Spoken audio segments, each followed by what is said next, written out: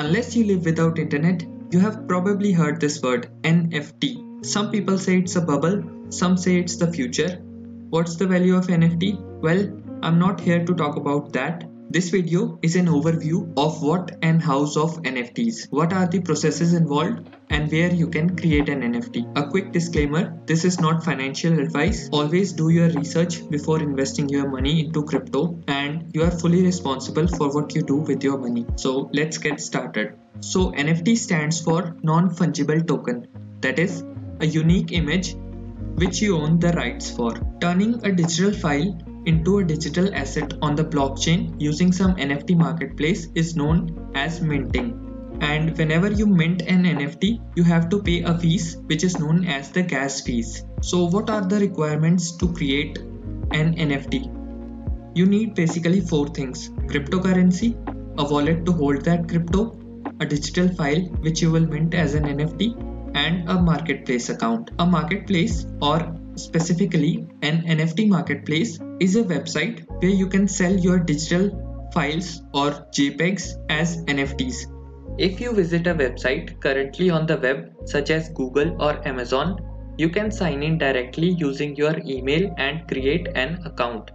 But if you want to create an account on the newer NFT websites, also known as Web3, you need a wallet which can hold crypto, and you just connect your wallet and that signs you up for that website.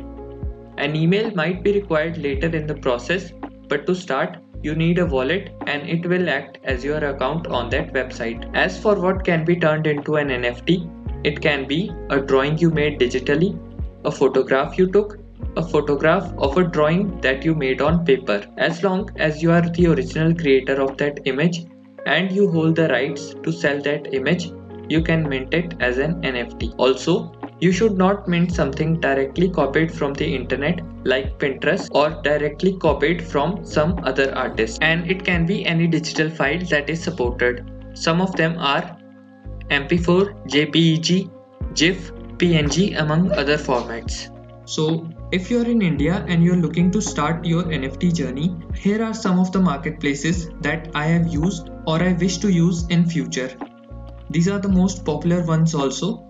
I'll start with the marketplaces and then I'll cover the crypto and wallet part. So I'll be comparing these marketplaces based on the smart chain, what gas fees you pay to mint one NFT, and what is the verification procedure, if any, on these platforms.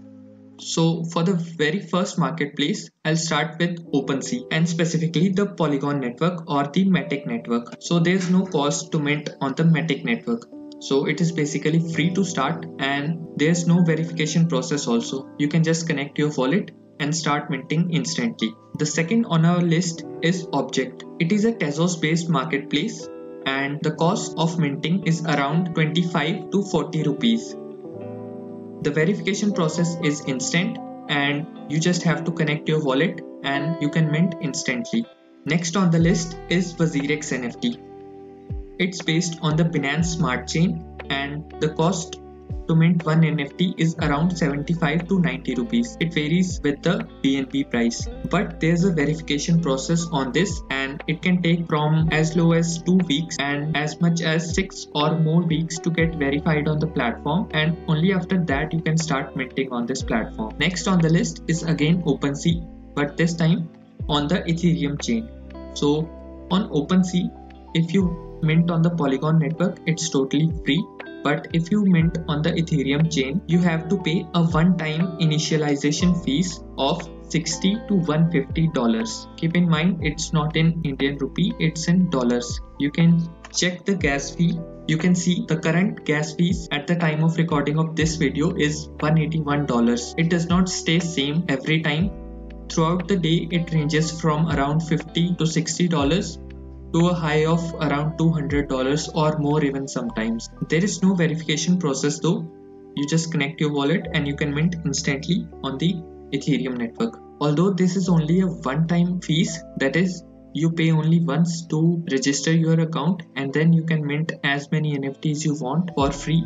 But there are other fees, like if you want to cancel a listing or delist something, you have to pay a fees. If you want to increase the price of a listing, you have to pay the same gas fees. So you might want to consider that also. Next is the FND or foundation. Foundation is also based on the Ethereum chain, and the cost to mint an NFT varies similar to OpenSea.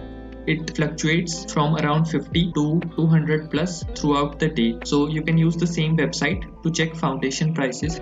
But after you mint an NFT, there is also a different fee to list the NFT for actual sale. So you have to pay this fees twice, that is once for minting and another for listing. On all of the websites we have talked before this, the cost I have shown is collective for minting and listing. So for foundation, the collective fees is at the time of this video around $300, and it keeps fluctuating, but keep in mind that for OpenSea it's like $181 for one time, and on foundation it's like $300 per NFT.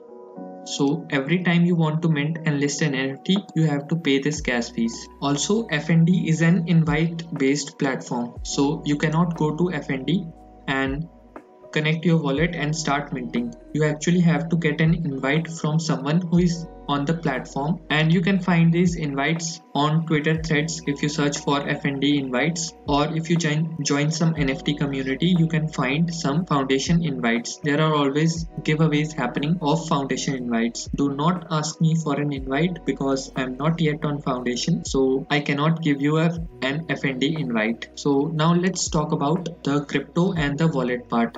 To get crypto, you have to use some exchange like Binance or WazirX, and then you have to send it to a wallet which can hold crypto, such as MetaMask or Trust Wallet in case of Ethereum and BNB smart chains, and Temple or Kukai in case of Tezos based smart chains. Then for all of these websites, the basic procedure is simple. You find the wallet button, you connect the wallet and choose your wallet, and you can start minting if there is no verification, or you can fill the verification form if there is one. So which platform is best to use? I cannot answer that question for you, but if you are a complete beginner, you can start off with Object or WazirX or OpenSea and try out if NFTs are for you or not. And then if you want to continue, you can shift to OpenSea and then to Foundation. Most people choose that route, but if you have the funds and you have good art, you can go directly on OpenSea. That brings us to the question of how to mint an NFT. You can click this video on the screen, which will take you to the playlist of how you can actually create a wallet, get some crypto, and mint your first NFT. The playlist is in sequence, so it would be better if you watch it in sequence. So that was it for this video. I hope you enjoyed it. If you have any questions, just leave it in the comments and I'll try to answer as much as possible. So thanks for watching. I hope you enjoyed this, and I'll see you in the next one.